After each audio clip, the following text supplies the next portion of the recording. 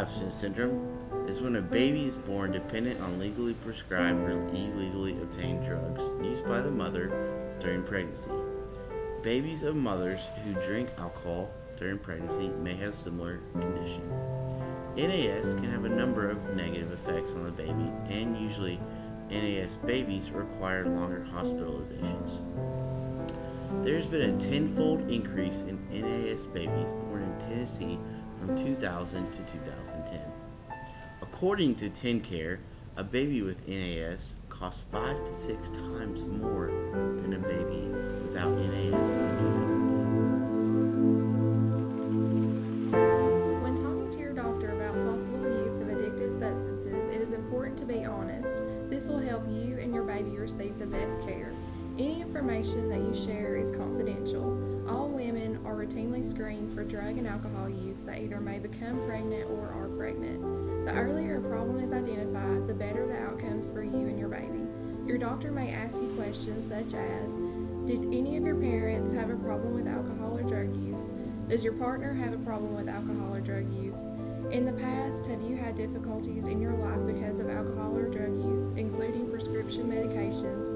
And in the past month, have you had any alcohol to drink or used any other drugs?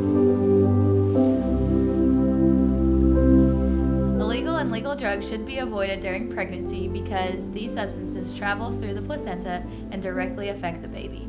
Not only do you put your life at risk, but also your baby's life. These babies are at risk for long-term developmental issues and brain structure changes. These babies will most likely be premature, have a low birth weight, or even death.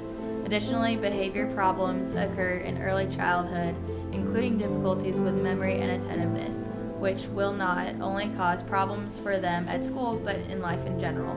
Other defects will affect the heart and urinary tract, along with the risk of having a lower IQ and smaller head. Withdrawal can occur when a mother is receiving treatment drugs such as pain medication, and can also occur when a mother is abusing a prescribed medication or using an illegal drug. Sometimes mothers are prescribed a drug called methadone to treat the addiction. However, this drug also causes NAS. During pregnancy, the goal is to minimize withdrawal and prevent relapses. The mother may be offered methadone for opioid dependency.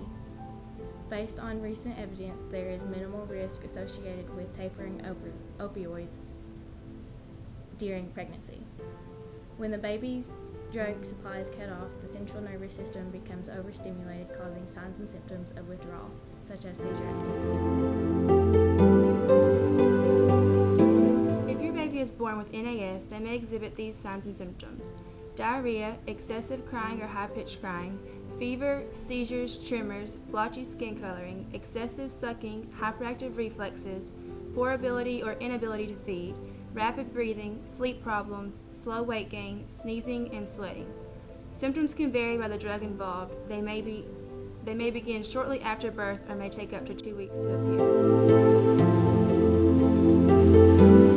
Babies born from a mother that has abused drugs throughout pregnancy will be assessed using a Finnegan scoring tool, which is performed during the first 2 hours of life and continuously every 4 hours by the nurse. The nurse follows this tool by assessing 21 signs and symptoms of withdrawal. This assessment focuses on 3 systems of the body: central nervous system, metabolic, vasomotor, and respiratory disturbances, and the gastrointestinal system. Earlier in the segment, the signs and symptoms of withdrawal were expressed. Overall, if the nurse assesses the baby greater than 24, the baby will be treated with withdrawal. NAS is hitting our communities, both large and small. Hospitals like East Tennessee Children are overwhelmed by the number of babies suffering from NAS. They are diligently searching for the best treatment and outcomes for these babies. Treatments include swaddling in blankets, feeding schedules, and dark, calm areas. Weaning babies off of drugs is often done with small doses of morphine to prevent painful withdrawal and seizure. As a community, we must educate ourselves, advocate for these babies, and donate to organizations such as Rockabye Butterfly. 100% of donations given to this organization is used to find better treatment for NAS babies. Together we can ensure a bright future for these innocent babies.